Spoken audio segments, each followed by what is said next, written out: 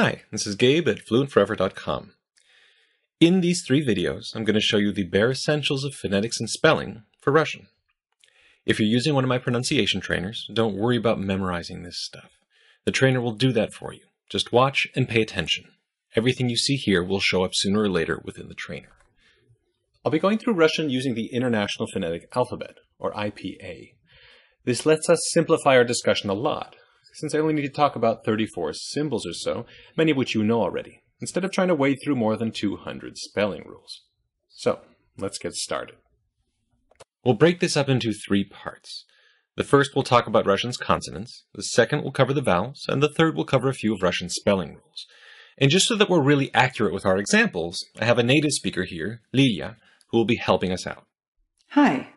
Before we get into consonants, though, let's talk a bit about how Russian's writing system, Cyrillic, works. It's pretty straightforward all in all. It just takes a bit of practice to get a hang of. Basically, you're looking at an alphabet of 33 letters. Historically, these letters were based off of the Greek alphabet, and since the Latin alphabet we use for English was also based off of Greek letters, there are going to be a lot of letters that you're going to recognize. So if you know English, you won't need to start from scratch like you might if you were learning one of the Asian or Semitic languages.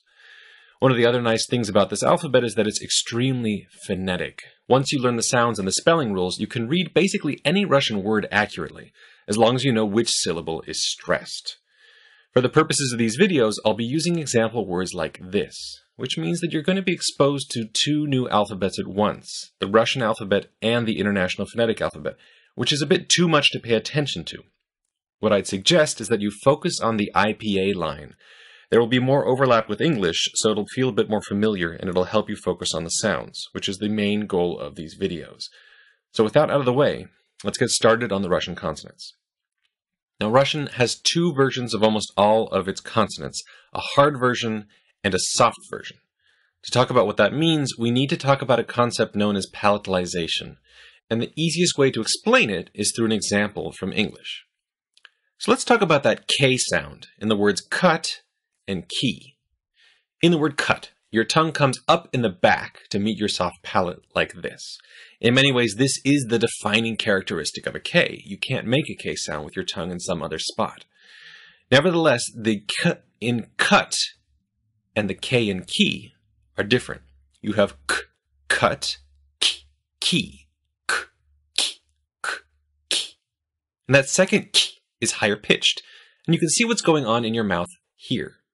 When you say key, the back of your tongue does the exact same thing as it did for cut. It has to, or else you're not going to get a K sound. But the middle of your tongue is free to do whatever it wants, and in this case, because a high E sound is coming next, it raises up in anticipation, giving you that higher pitched K sound. This tongue position, with the middle of your tongue raised up near the hard palate, and the back or front of your tongue doing whatever it needs to do to form a consonant, this is palatalization, and you'll see it marked in IPA with a superscript J. In English, we do this with B, P, T, D, K, and G automatically before any E vowels. Now, Russian does the same. Generally, any consonant in front of E will become palatalized or soft, but they also use palatalization in front of other vowels, and sometimes even when consonants come at the end of words, which is why we need to talk about it explicitly, instead of just letting you do it automatically. Given all that, let me introduce you to 8 familiar sounds in Russian. These are hard, non-palatalized consonants that Russian and English share. And then we'll introduce you to some of the soft or palatalized versions of these same consonants. There's B as in bashня, F as in фонарь, G as in gnome, M as in malina, N as in носок, S as in saxophone, V as in ворон, and Z as in замок. So now for the soft versions of these same consonants. There's B as in Biblia, F as in фея, G as in гитара, M as in мяч, N as in невеста, S as in седло, V as in ветвь, and Z as in зеркало. There's one more really familiar sounding consonant in Russian, which is Y as in Russian's yoga or yachta or English's you. This consonant is written as a lowercase j in IPA. and you don't have to worry about a soft palatalized version of it because your tongue is already all the way up at your soft palate. There's no place higher you can go. So, now let's talk about 5 familiar symbols in IPA that sound a little different than you're used to. We'll start with what looks like a D and a T. There's D as in dracon and T as in tron. If you're comparing the two Ds between English and Russian, you can compare deaf and deaf. If you pay close attention, you'll notice that in the English word, the very tip of your tongue hits your alveolar ridge, that ridge right behind your front upper teeth. D, deaf.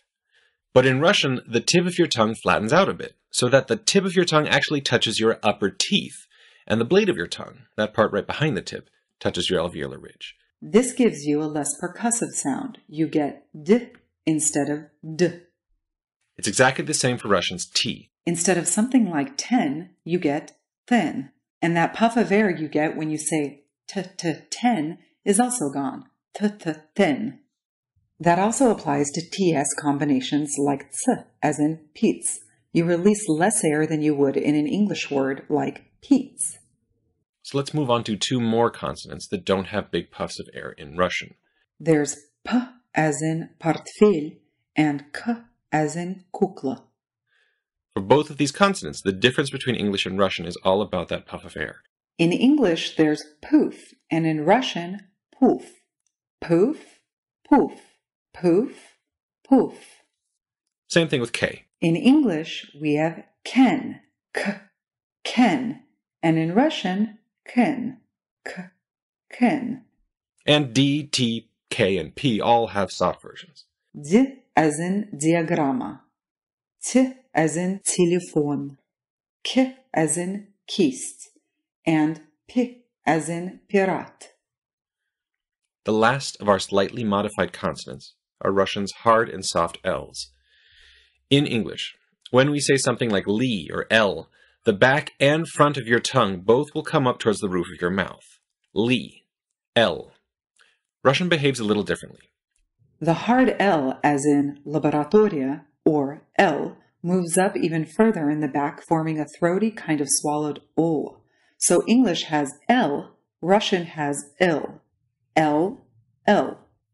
Russian's soft L, in contrast, is low in the back, giving you words like li and el, where only the tip and the middle of the tongue are involved. So English has L and li, and Russian el and li. L, li, el, li. So we have just a few consonants left. We'll start with a consonant that sounds a lot like English's sh, as in chef, which is Russian's sh, as in chef. If you listen carefully, you can hear that in Russian, the pitch of the consonant drops a bit. Sh goes to sh. To do that, you can take the rounded tongue position of the English's sh and flatten it out. Chef, chef. You can also keep that exact same tongue position and engage your vocal cords.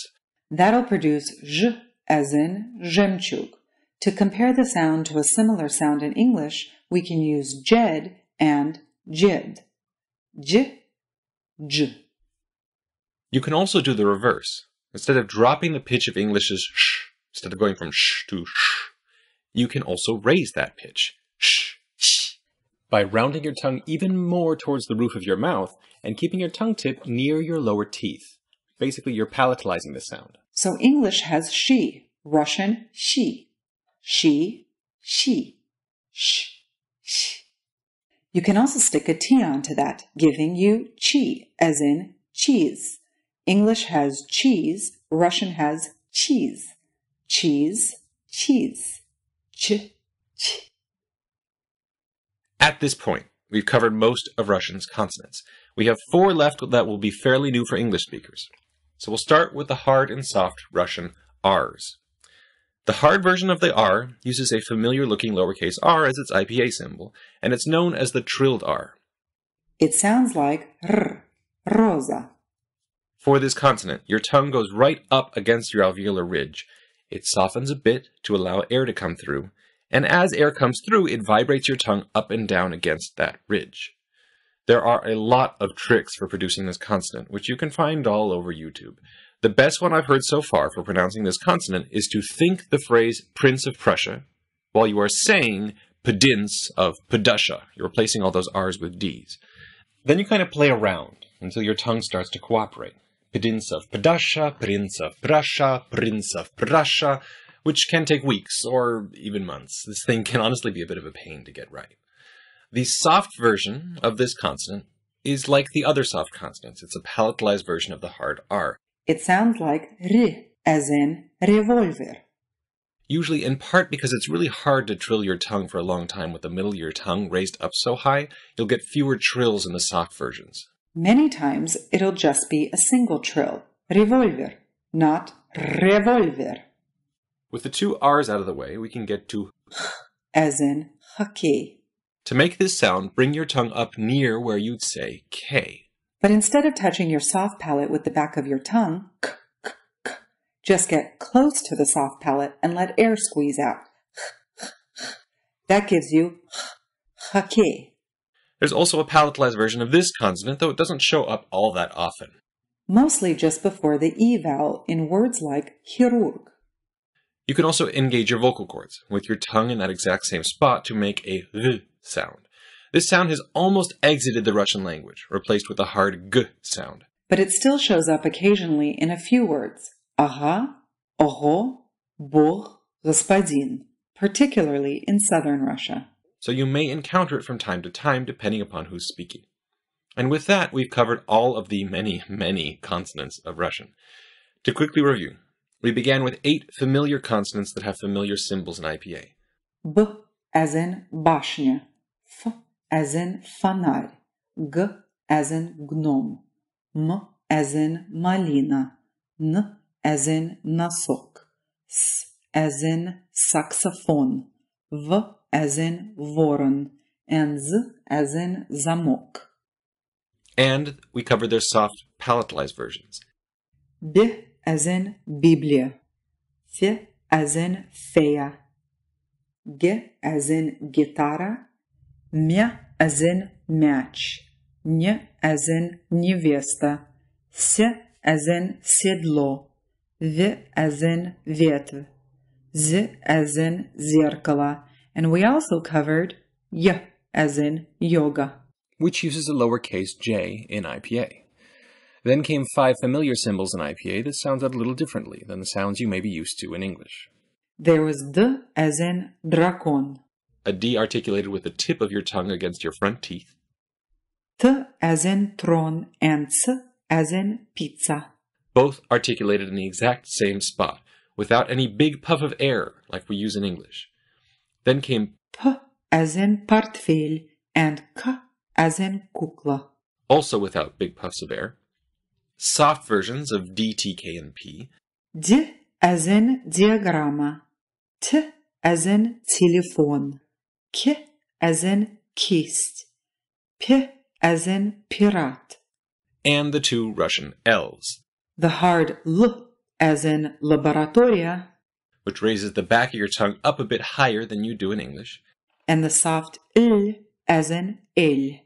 which brings the tip and middle of your tongue up in your mouth, and the back you leave alone. And then came a bunch of consonants that were similar to English's sh, There was sh as in chef, which had a lower, flatter tongue position than the English consonant, a voiced version of that, j as in жемчуг, a palatalized version of that, sh as in she, and a version with a T added. ch as in cheese, And then came the hard, trilled R, r as in rosa, and the soft, palatalized version of that, r as in revolver, and finally 3 versions of the h sound, as in hockey, made in the back of your mouth where you pronounce the K, g as in господин, made in that exact same spot with your vocal cords engaged, and a palatalized version of h. as in chirurg. And that is it for Russian consonants. Next stop, vowels.